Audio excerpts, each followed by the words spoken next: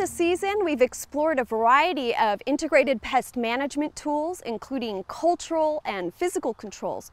Today we begin to explore another set of tools, the biological controls.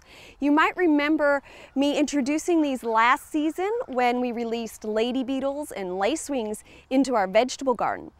Biological control is the use of what I call the 3 Ps, predators, pathogens, and parasitoids, to reduce or control pests. And they do this through one of 3 actions. They might reduce the pest population. They can also delay it so that you can grow your crop before they become a problem. And the third strategy would be through preventing a pest problem altogether. Now today we're going to take a close look at 2 of these Ps, the predators and the parasitoids. Now most of us are familiar with what a predator is. It's an animal that eats another animal or prey item. In biological control, mainly we're working with predators that are insects, and their prey items are other insects, or they might be mites or snails or another type of pest in the garden.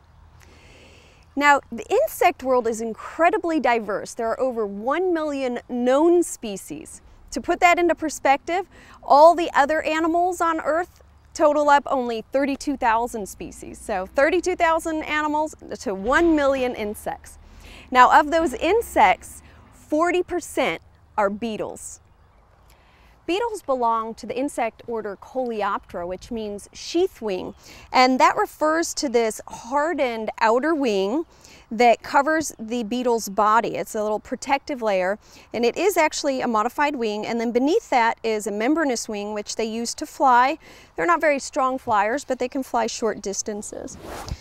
There's some very common and well-known predators among the beetles, including the lady beetle and the lightning beetle or firefly.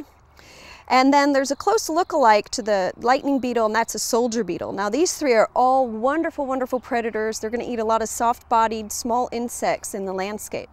It's also important to be able to recognize the larvae. This is a lady beetle larvae, and people see this in the landscape quite often and wonder, what is that thing? It's really important to recognize that's not a pest, that's a beneficial insect, and that's a predator. Now the other very, very common beetles in our landscape are the ground beetles. These are what we think of when we think the word beetle. They're very typical black, shiny beetles, and as their name suggests, they live on the ground. They tend to be active at night and hide beneath rocks and logs and debris during the day. The same thing is true of the rove beetle, which has a very long, slender body, and it has shorter wings. You can see that here it just has these really shortened wings. It doesn't really fly a great deal. And then my favorite beetle of all here, we have the tiger beetle with its beautiful iridescent and blue-green coloration. The larvae of these make little pits, and we tend to find them in sandy soil. They'll make little pits where they feed on ants and other insects that find their way into the pit. Now the next big group of predators are the true bugs, or Hemiptera. This is the only group where the word bug is actually accurately used. And they're characterized by kind of a flattened back, and then their wing is hard at the top and membranous towards the end, and it creates this little diamond-shaped patch where we see the membranous wings overlap. This one here is an assassin bug, well named because he's a voracious feeder, and we can see this little ridge on its back. This is a wheel bug. We see them quite a bit in the landscape this time of year. And this is a smaller assassin bug, so you can see that they come in many shapes and sizes. And then next we have a nabid, and the nabids are a little bit smaller. They're kind of a drab brown, and they really kind of blend into the landscape. We don't see them out there very often, but they're actively feeding on our insects. And then we have an even smaller one, the big-eyed bug, and very well named. He certainly does have large eyes. He's going to also feed on aphids and other small insects in the landscape. The next group we have are flies, and we don't really often think of flies as being predators, but there are a couple of very good predators. This one is the robber fly, and he has these really large, strong legs and uses those to grab its prey and hold on to it, and it can really feed on some quite large insects. This is a very strong fly. Next to him is a much smaller one. This is the flower fly or hover fly, and it's named very well because it tends to hover around flowers.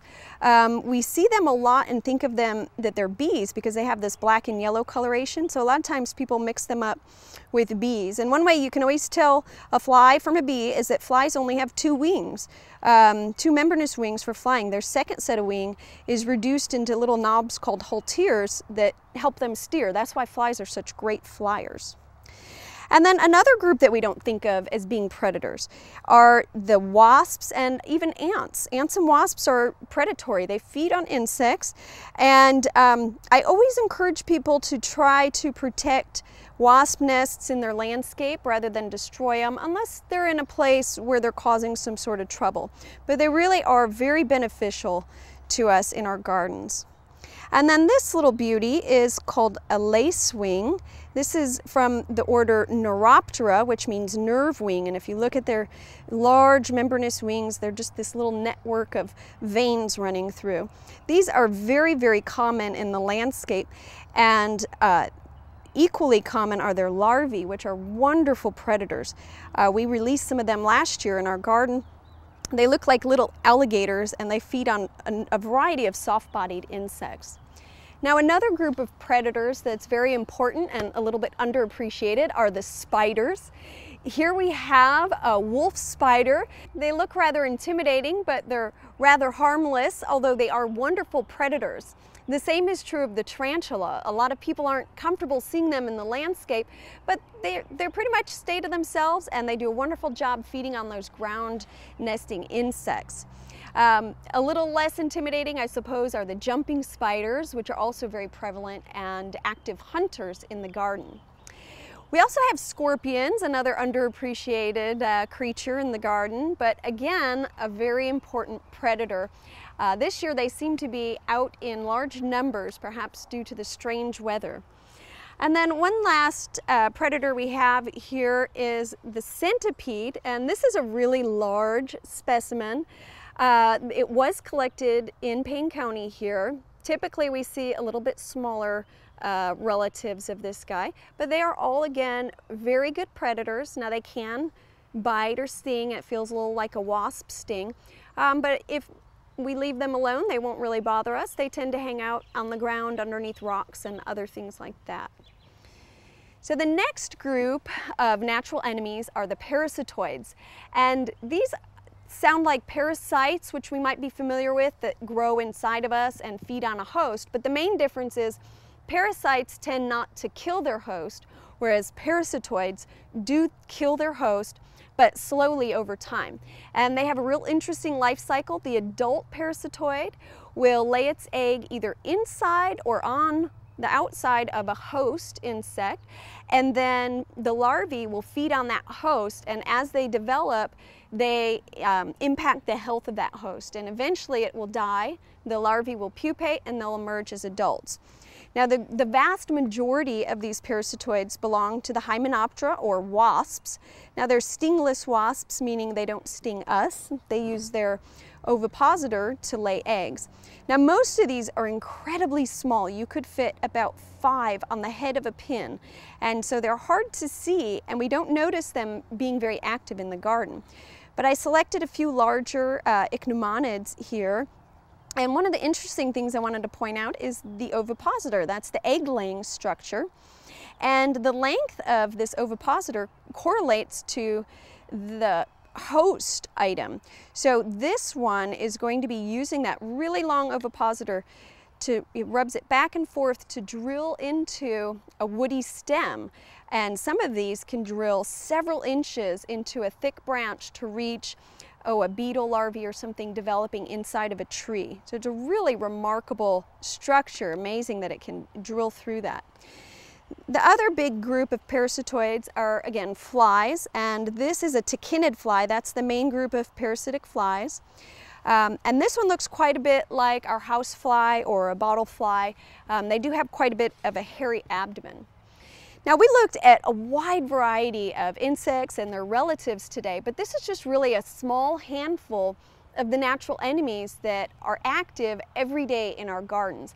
And in addition to these, we also have birds and bats, reptiles and amphibians that are out there actively hunting our insect pests. So it's really important that we do what we can to protect this natural source of pest control.